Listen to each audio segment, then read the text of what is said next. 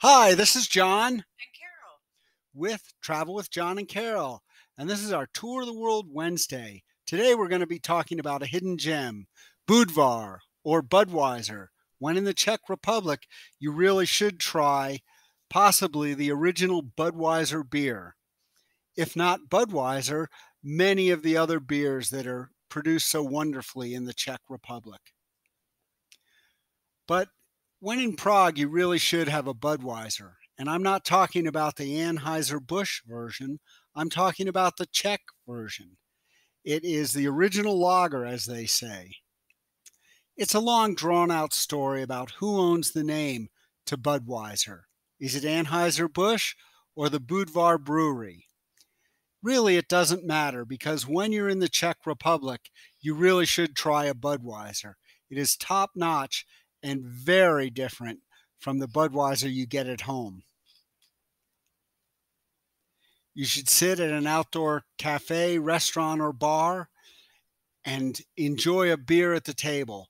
Czech is one of the leading countries for beer consumption. And in the middle of the day, in the middle of the morning, it doesn't matter. You'll find someone drinking a beer out on one of these outdoor cafes. And right now is a perfect time to be in Prague. It is the most beautiful city, right up there with Vienna. Statues everywhere, incredible architecture. You'll notice the squares are empty. We went, and our tour guide was so happy to see us. She said she hadn't talked to anybody in 18 months, so she's going to talk nonstop. She didn't, but she was a wonderful tour guide. And she showed us Prague like you'll never see it, empty. The squares are empty. It's a beautiful city. And of course, there's other beers, maybe even better than Budweiser. Pilsner Urquell is one of them. It is a fantastic Pilsner made in the original town of Pilsen, Czechoslovakia.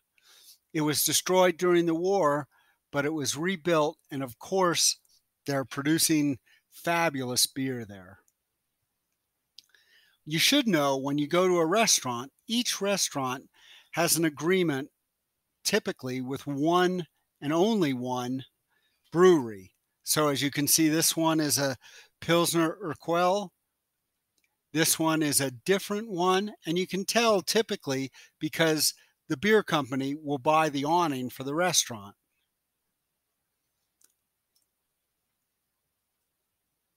But when in Prague, you really should have a Budweiser. To say you've had possibly the original, I would say the original Budweiser. And as I would say, this Bud is for you.